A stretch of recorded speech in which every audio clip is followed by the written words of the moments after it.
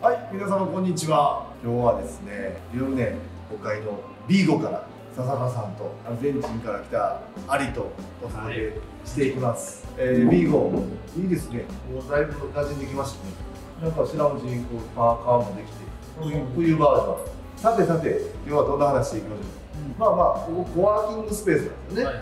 みんないろんな仕事をフリーランスでやってたりとか、こんなんやりたいなとかっていう人らが集まってきたのに、で、まあ、場所があって設備があって、そういう場所ということで、じゃああれからアルゼンチンの仕事とか職業とか、そんなんちょっと聞いていきますね。でちなみにあれはスキーの先生、スキーインストラクター、スキーインストラクター、しかも北海道でスキーのインストラクター、もう一個ですね。そう、あと2週間で北海道に。なんか子供の頃なりたかった職業。ああ、so what do you want to be when you were a child? Your occupation. Engineer from NASA. NASA のエンジニア、スペースシャトル。シャトル作りたかった。今やったスペースシャトル。そういう科学系とか物理とかそういう勉強してた。そう、ああいうサイエンス。Very bad. だから買ってない。ちっちゃい頃とりあえず作文にまず書いてみて。スペースシャトルを作りたい。For that reason, I finished in the mountain. 待って。For that reason, you are bad. あ I finished in the あ、だ mountain. からその夢を終えて僕は山に行ったんだ。あんまり言うよ。科学を捨てて山に行ってちょっとでも宇宙に近づこうとして。そうなんです。So when you decided to become an engineer for NASA? I was 12 years. 12 years。12歳ぐらいのその夢が。小学生12歳ぐらいだったら、小学校目指そうの勉強しようかなと思うんだよ。いや、勉強しようとなそこで勉強せずに山に行って山に。ちなみにさんは何々だろう。記憶に将来の夢。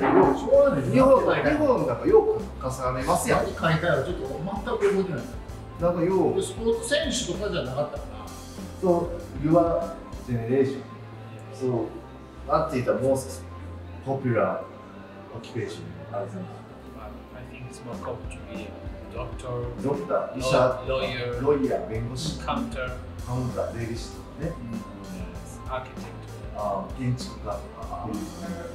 僕は警察も人気やった。警察、ハーバード、ポリスマン、 Policeman, very bad. こんなんされるぐらい人気ない。嘘やろ。ね、why? They don't receive good money 給料が安い。警察では給料が安い。 and they're very corrupted. クラブ、そうなんか、アイドル、こういうこれアンダーザテーブル。アンダーザテーブルね。あんま良くないみたいね。日本 So だと every police, like police station in one area, you buy it. You can buy Yeah, so police station. you need to be a policeman, okay? But you want to be like a director of this, you need to buy it. So you put money, good money, like maybe $1 million. Yes. So okay, now you are the director and you can do everything in that area. なんかね、 So you make agreement with the 警察の people. まあ言ったらエリアがあって、そのまあ発出所みたいなポリスボックスあるでしょ。 Yeah, それ買えるみたいな。 yes. それを買ったらそのエリアの統治ができるみたいで、マフィアだからそれ何やの？マフィア映画の話。買うてるみたいで、違い保険が出て、なるほどな。そういうことができるアルゼンチン。地元警察と仲良くなって。そうよくそういう映画ができる。まあ密売的なができる国アルゼンチン。さすがなんかもうね、いかが警察学校入ってちゃんと警察官目指してみたいな。次アルゼンチンはまだポリスアカデミー。ないわけだもんね。How long is it to enter? I don't want to know nothing about policemen. Maybe 3 years. 多分3年警察学校行って警察官になる。本当に人気ないの、全く興味ないの。そう、なりたくもないし、警察に興味がない。軍隊に入りたい。ああ、ハーバード、アーミー。Army is long career. ロングキャリアもっと minimum 5 years. 経験がいるみたいな5年間ぐらい経験がいて、それはあれでしょ、徴兵とかそういうことじゃなくて、ちゃんと職業としてエンターがNot me, because I'm from Uruguay. ウルグアイ生まれだから行かなくて、徴兵行かなくていいの。純粋なアルゼンチンまではあるわけだ。残念。 For that reason, I never became Argentine. Because when I asked for the nationality, they asked me, okay, you need to go. No, you're Argentina. If I'm from Uruguay, no, yeah, you need to go to the army 1 year. And I say, no, I will not be Argentinian. Don't worry. 1年間は生粋のアルゼンチン人は1年間の徴兵が徴収される。されるかも。ウルグアイ生まれやからそういうのはないわけ。まあ知らんと。 But now it's private.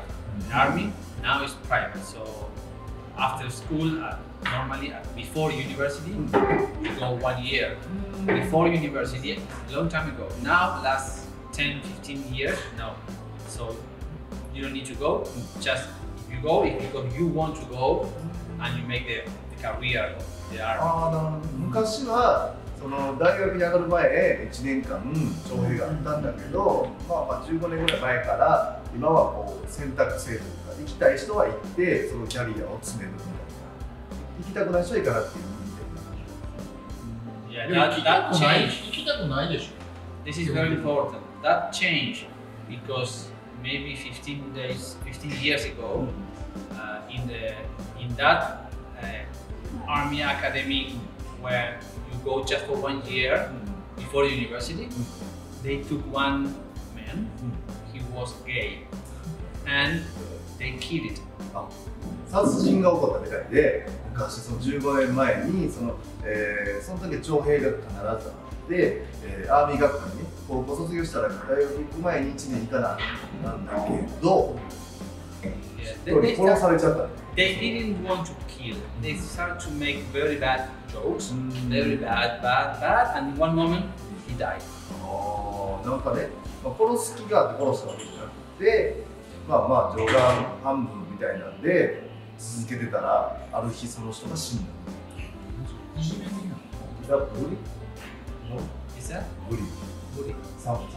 Bully. Like bully, yes. So, for that reason, the president, after that, canceled the obligation to go to the army. Yeah, no, you don't have to go. Only just if you want, because you want to become the military. Okay. そこから大統領があかんと、強制するのはやめようということになって、行きたい人は行ってね、行きたくない人は行かなくていいよってなった。一応でも徴兵というか、アーミー学校みたいなところに行く1年間。でそこに行ってちゃんとキャリアを積んで、その道進む人もおりゃ、それは1年で終わる人もね。ほとんど大学行くみたいなね。You will laugh about this. Serious. Yeah. When you finish the school before you go to university, you were have obligation to go 1 year. But before to go, when you were selected, you need to have some test on you. And one test is very famous because the military in charge says, open the books. So there is a big line of kids from 17, 18. So you turn around and the person in charge says, open the books.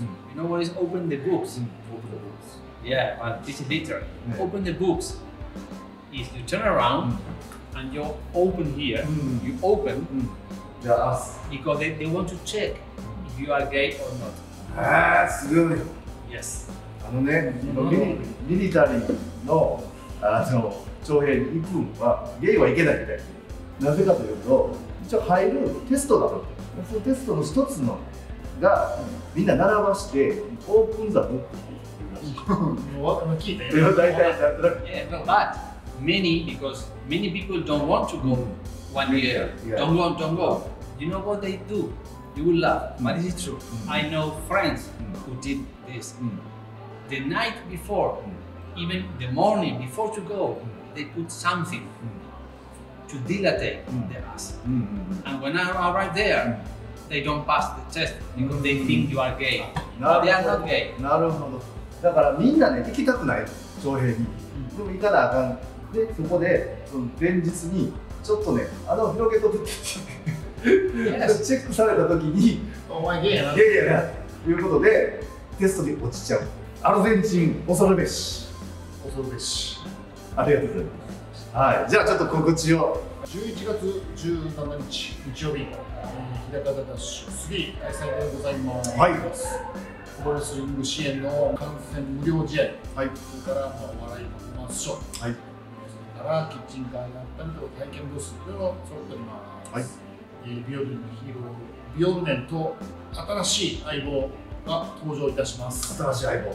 ぜひぜひ見に来てください。はい、お願いします。はい、ということで、アルゼンチン怖えっていう話でしたね。じゃあ、興味のある人はアルゼンチンのミリタリーへぜひ。